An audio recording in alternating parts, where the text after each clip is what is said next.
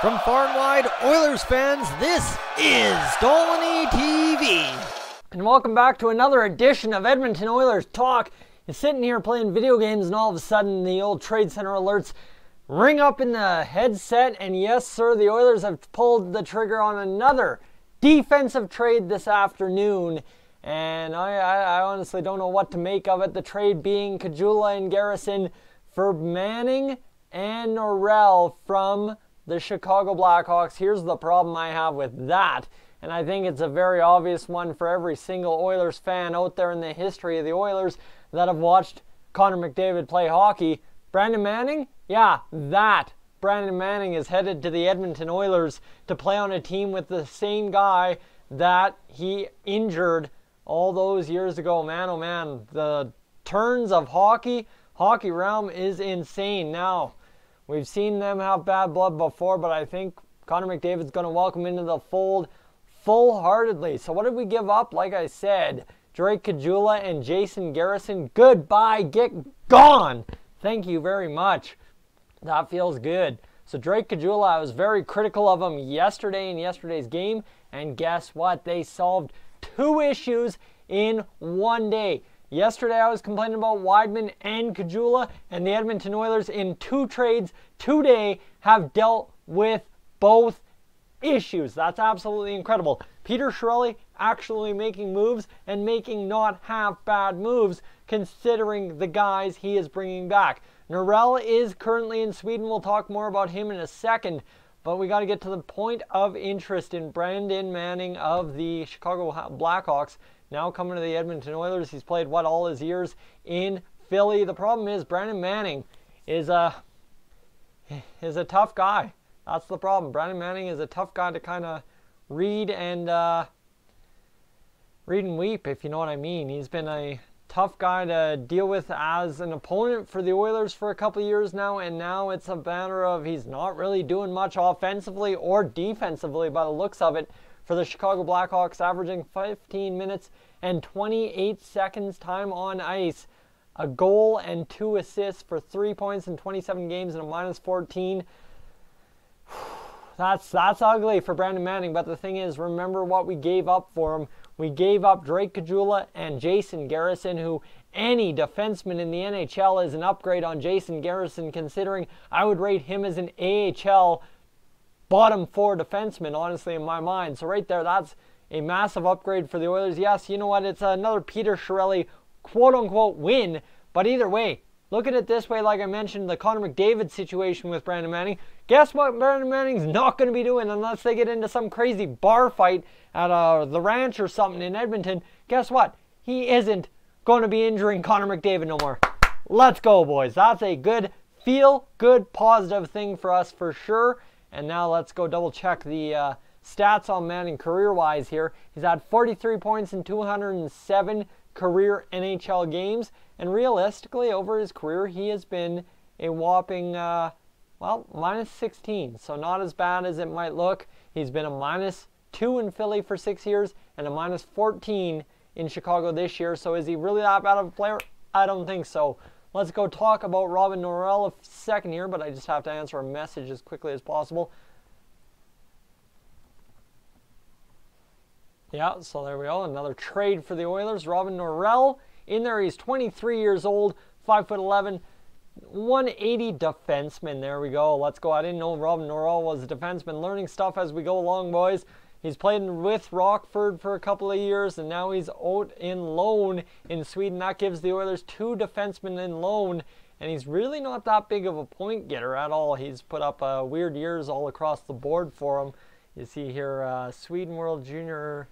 He's not a point-getting defenseman, but a defensive guy at 5'11", 180, possibly or 5'11", 192, possibly another guy like Chris Russell who just blocks the shot and gets the job done. He's 23 years old, so you got to imagine that he's going to probably come over next year if the Oilers are still needing him, or else he'll be another trading chip. Not exactly sure what the plan is here, but we'll see what's going to happen. With continual employment of Nicholson and Chiarelli, I will now cheer for the Flames. Let's see. Before the trade, here's a stat from Oilers Nation.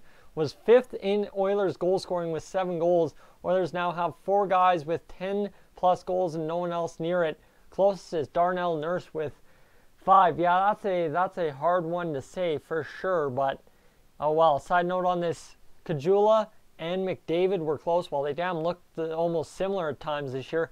Caggiula just got traded for Manning, who was involved in the play that injured McDavid in his rookie season. Like I said, we scratched that off the surface. It doesn't matter. So now what do we give up in Drake Caggiula? Drake Caggiula is an absolute disaster of an Oilers forward.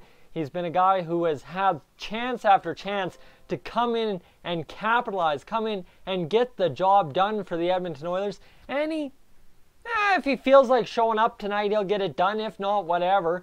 And then he gets sent back down the lineup, kind of sits and floats for a while, and then comes back up to the top line, back down to the 4th line. And the guy, I mean, yeah, sure, the lineup versatility, whatever, it's great to have. But seriously, I am not that big of a fan of a guy like Drake Caggiula, who's had 11 points in 29 games. You can complain all you want about him being the only goal-scoring forward on the Oilers when it comes to him being 5th in goal-scoring, whatever.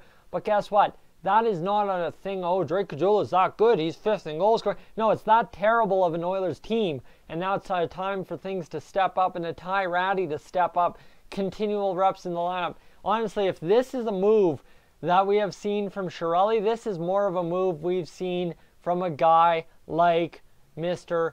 Head Coach Ken Hitchcock. That's simple. Hitch, obviously fed up with Caggiula and his lazy, terrible approaches to the hockey. And then you've got Jason Garrison, who's floating, doing absolutely dick-diddly nothing. Honestly, to get 2 defensemen who can step in and be in our top 6 every single night. Now, what do you have? You have a guy in Manning and Petrovic. If you want to keep, I don't know, say Gravel and Jones together or Gravel and Benning together, now you've got actually 3 lines. Well, we're missing Sekera, Clefbaum, and Russell that can play defense. This is a transformative thing. And guess what? I would not be goddamn surprised if we saw a guy like Matt Benning get the heck out of here. You know what? This is, yeah, okay. The reaction's coming in. I'm reading it real time as I try and explain this for you guys at home who are saying, oh my God, it is so terrible that we got rid of Drake Caggiula and Jason Garrison. Guys, Jason Garrison was a friggin' PTO walk-on that only had a job because of how terrible our defense is. So shipping him, no problem. Drake Caggiula, I do not. You know what? I don't understand this. Everybody's sitting here freaking out that we traded Drake Caggiula, but every other game, Drake Caggiula is an idiot. Drake Caggiula is the worst hockey player the Oilers have. We need to get rid of Drake Caggiula. Then we finally friggin' do it, and the Oilers fans still are not impressed with what Peter Chiarelli does. You know what? This one is not on Peter Chiarelli. Like I said, this is a Ken Hitchcock move. That's all it is. It's Ken Hitchcock saying, hey, Peter, you need to get me some guys who want to play hockey. And you know what? Maybe Brandon Manning's going to be that guy. I'm not sure. You can't sit here and gauge what is going to happen in a trade just because some names were put on some paper. Come on, guys. Let's grab a grip as Oilers fans and hold on for a gosh darn second. Come on. It is frustrating. It is absolutely frustrating to see guys absolutely lose their mind. Any trade. You know what? Friggin' Peter Chiarelli could trade an Oilers broken stick for Sidney Crosby at this point, and you guys would friggin' complain. Come the heck on. It is absolutely ridiculous. Get over yourselves. Give these guys a chance to play hockey for the Oilers before you write them off, for crying out loud, and let's see what this Oilers team can do. Come on, guys. It is absolutely ridiculous. Get over yourselves. Get over the fact that Peter Chiarelli is going to make moves, and as an Oilers fan, you're not going to agree with it. Do I agree with this move? I've already told you I don't fully support it, but come on. These guys haven't even played a game for the Oilers. That guy's in Sweden. He won't be, if he's coming over to play for us sometime this year, he won't be here for at least a week due to immigration. So cool your jets, guys. It's not like trading Drake Caggiula and Jason Garrison make the Oilers a lottery pick contender. Come on now. Come on now. Grab a friggin' grip. That's all I got to say there. That's all I have to say there. And I think that's where I should leave it, because I'm very angry at just seeing the outpouring of idiotic reactions on Twitter. Come on, boys. Like I said, grab a grip, grow a set, take a second to stop and think before you, oh my God, Peter Chiarelli made a trade. I gotta tweet out how terrible of a GM he is. Come on, grow up, grow up. It's as simple as that. Anyways, I'm Tyson. This is Dolynny TV. I will catch you in the next one.